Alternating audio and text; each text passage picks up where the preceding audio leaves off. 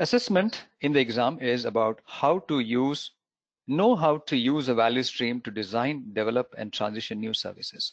So the focus here on the new services. On the right side, we have know how to use a value stream to provide user support. Well, there could be several value streams in an organization. We're going to focus only on the steps required to design new services and the steps required to provide user support, because these are usually the two main types of services in an organization.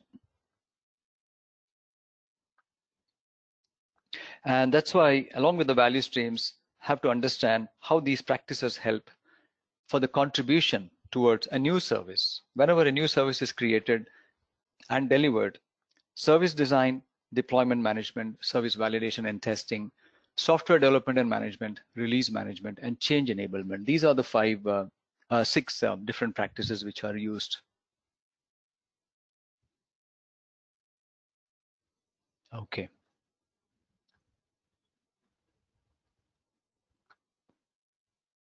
What is a value stream? Before we go into these theory here, I would like to bring up some examples, and because at the foundation level, you might have gone through some understanding of the value stream. Traditionally, the value streams have come from areas like manufacturing and other disciplines. For example, fulfilling a customer's order for a new vehicle. If you are ordering a new vehicle, you go to a dealership and ask them, they give you a test drive, then you fill in some papers if you're interested, and then you pay some money and they arrange for the vehicle to be sent to you in a nicely packaged manner. Similarly, admitting a patient to a hospital is another example of a value stream. Everything that happens from the moment a patient comes into a hospital until the time the patient is delivered from the hospital, it's one value stream. Diagnosing a walk-in patient. So this is the admission, whereas this is diagnosing a walk-in patient, not really getting admitted into the hospital. So everything, so there may be different departments. So when you take this first one here, there may be several departments in the car dealership, several people who are involved in processing the customer's request or the user's request. And each one of them may have their own procedures. For example, there may be a test drive procedure. There may be, for example, a form to be filled in before a test drive with insurance, etc. There may be a procedure for making the payment and paying cash, credit card, etc.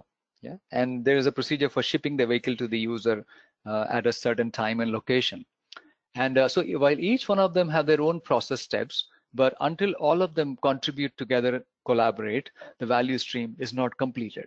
So that's how we are going to understand today how a value stream works within an organization, particularly a service provider organization, to create a new service and to support a new service. And there may be many other value streams like the one above. These are IT specific value streams. So we're going to cover this one. And to respond to a user request, we're going to cover this kind of a value stream also today, these two. Look at the other types of value streams: to upgrade an existing application, to retire a software service, to build a standard specification IT site. If you're making a facilities, maybe one floor, to deploy a network and some systems so that people can start working, it's another type of value stream. There may be people coming from the network side, people coming from the user desk support and so on, and from other areas, inspection people, etc., who make sure the site is ready as per required policies as well as required technical specifications.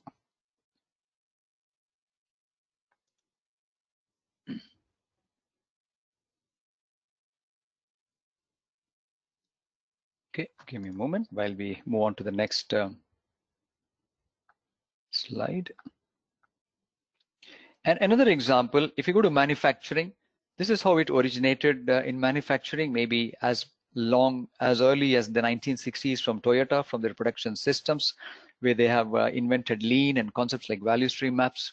So this is a value stream map in a manufacturing production floor, where a customer has made a request to for something, and the supplier begins certain processes, A, B, C, and then ships it to the customer. There is a lot of production control. So a value stream map depicts information flows and material flows. And there's a lot of detail around value streams. Though for the CDS exam, we don't have to really know all these detailed concepts, how to prepare a value stream and the various elements of a value stream. But at a superficial level, you should know it. because value stream mapping is a separate specialization on its own, which is usually taught in the lean programs, training and certifications program. But a sufficient depth of value stream mapping should also be understood. For example, we look at concepts like what is cycle time, what is lead time, wait time, yeah, work in progress, and so on.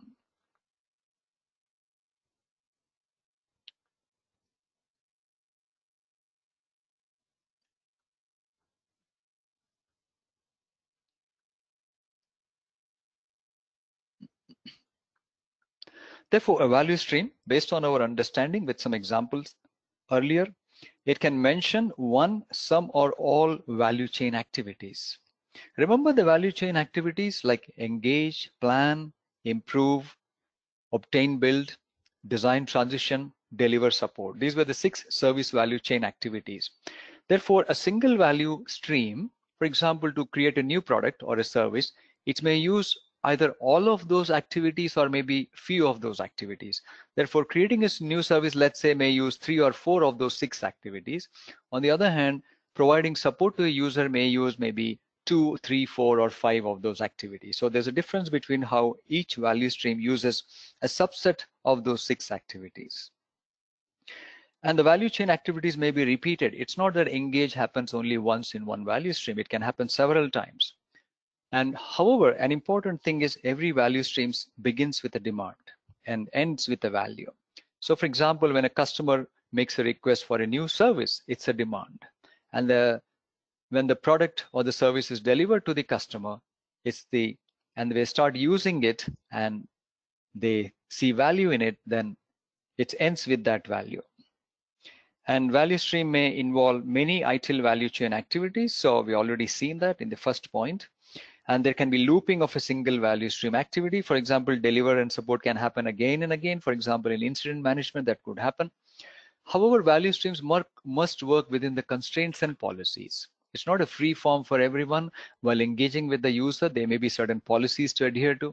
While delivering and supporting a service, there may be certain procedures, principles, certain constraints, maybe resource constraints or time constraints like service level agreement to be adhered to. Therefore, value stream must consider all those aspects. And when we look at repetition, the point about looping around or repetition, then DevOps, we look at DevOps a little bit today, though we covered it earlier slightly, and like CI/CD, but we're going to look at once again briefly. In DevOps, we have got a lot of automation and a lot of things may be repeated. For example, building the code or deploying the code on several systems. So we're going to repeat the deployment of code on several systems.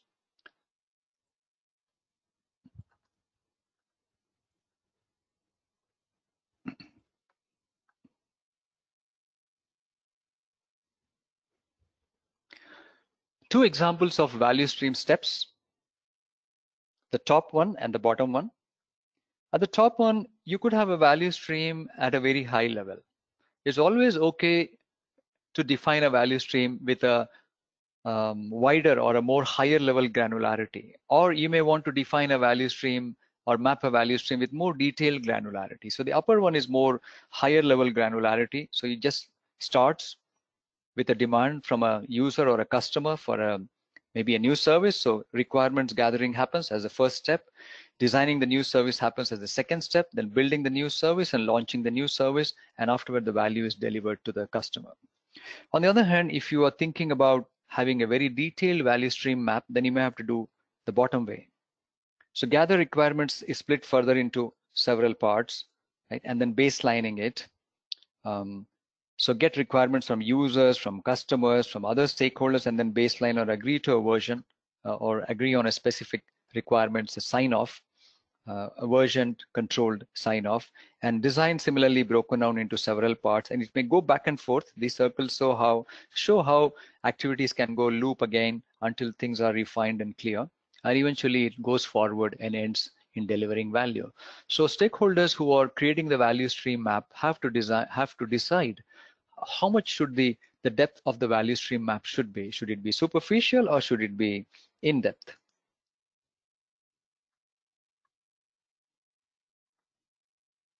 We'll look very specifically for the value streams of how to create a new service and how to provide user support.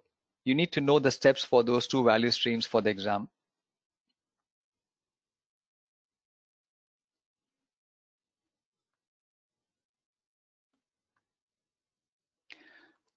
Therefore, a few good things to conclude or to provoke ourselves with. The value stream needs to consider all activities in the end-to-end value stream that takes demand and helps to create value, co-create value. So all activities which are happening in a value stream must be depicted in a value stream. And the value stream may have activity from different teams, different departments, which is obvious because when the requirements gathering is done, we may have business analysts doing that. When we're doing the design, we will have technical experts. When we are testing it, we may have people from the test organization. And we are going to launch it, we may need some people from marketing also. Therefore, all those people are responsible for different steps within the value stream. So as you can see here, some of the tests, the functions or the groups are mentioned here. And one important thing about the value stream is, let's say we all of us here are part of a value stream. So it's not just about what I am going to do, what you're going to do, because each one of us, even though we do impact the overall journey, it's important that the overall journey is also excellent for the customer. So the value stream must be designed to enhance the entire customer journey, not the individual touch points. So if a user is calling up for with an incident, the service desk must provide excellent touch point. And afterwards, they may escalate, let's say, to level 2 support. Then level 2 support must provide an excellent touch point. But you see, in between the capturing the incident and then escalating to the level 2, there may be a time gap. So that is also part of the customer's journey. So that while we tell the user that we are escalating it, but the customer would like to have an overall good experience. So individual touch points are important, but the overall experience is also important. Otherwise, the customer, the user or customer, the consumer that is, doesn't know. They may say, yeah, overall, the service desk person was excellent and the resolution was excellent, but overall, I'm not happy because I had some difficulty obtaining information. So, or understanding the status. So the journey is a bit spoiled, even though individuals might have done properly. So the linkages between the various touch points is also important. And lastly, involve all stakeholders in the chain as early as possible. So whoever needs to be involved should be involved in the value chain activity and thereby in defining the value stream itself.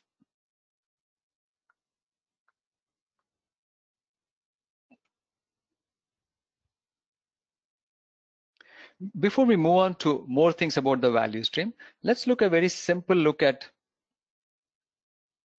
what else happens in a value stream. And as you know by now, a value stream may have one or more value chain activities. So if I look at the value chain activity, engage, you would have learned at the foundation level, it's about transparency and having a relationship with stakeholders, getting feedback, providing feedback, and those kind of things. So look at some examples how engagement can happen in different areas, in different situations. If it's supplier management practice, then if feedback is provided to the supplier, then it is an engagement example. In the relationship management, when the provider and the consumer are discussing opportunities, then it is again engagement. In service level management, when the service levels are reviewed periodically between the provider and the customer, it's again engagement. Similarly, in service desk management, when the user input is captured by the service desk personnel, it's again an engagement. So engagement can take several forms, even though the intention of engagement remains the same. Basically, it's about transparency and maintaining relationship and so on. But look at the use of the engage activity in different situations, meaning wherein different situations bring in different practices. So, though we are going to look at value stream maps in a little more detail very soon, we look at those steps required for designing a new service. We look at steps for how to handle a user request or an incident input. Let's first do it in a very simple manner. Now that you know the purpose of engage, how it can engage, how the engagement can happen with different practices. So demand, let's say there is an incident. So a user would like to report an incident. That's the actual situation or the demand. It's also known as trigger of a value stream. A demand can be sometimes in the form of an opportunity, like a customer asking for a new service, or it can be in the form of some other trigger like a user incident. A user incident is not really a true demand, but it's kind of a trigger which is because of something broken. So demand and trigger may be used synonymously with slightly different meanings. Step one, the user provides incident information. Therefore, each value chain activity, if you recollect from foundation training, every value chain activity takes some inputs and transforms that to outputs using certain practices. So you see the same here. The engage value chain activity takes the user input about the incident, and an incident record gets created as an output. However, to do that, service desk practice will be utilized, and maybe information security management practice could also be utilized. If it's an information security incident, then there may be additional policies to be adhered to handle the information security incident. Yeah, therefore, and that's how you see the linkage between one SVC activity and the practices within that SVC activity. Moving on to step two. Now the incident record becomes the input, and in step two, deliver and support is triggered as a value chain activity, and this may trigger incident management as well as information security management. But the purpose here is different. The purpose is to deliver and support, meaning provide, resolve, and ensure the system is operational, yeah, and those things. And with the use of these two practices, using the because for information security incident, we may need to have additional competent people or different procedure, and different procedure is always generally used for information security incidents compared to normal incidents. Therefore, and the output of this is incident status and workaround applied, yeah, or some kind of a temporary fix applied. And as soon as this happens, value is delivered, the user is able to continue work again. So see the complete chain here from demand to value using two steps: engage, deliver, support. Each of these steps using an SVC activity, and each of these SVC activities working along with one or more practices. And therefore, a value stream is a combination of one or more of the 6 activities in the SVC, which may use 34 practices total. In a situation, you may use maybe 3 or 4 practices, or we don't know, maybe even more, maybe even 10 practices. Or in the worst case, all 34 practices, but that will be very unusual or rare. And every situation has a unique value stream.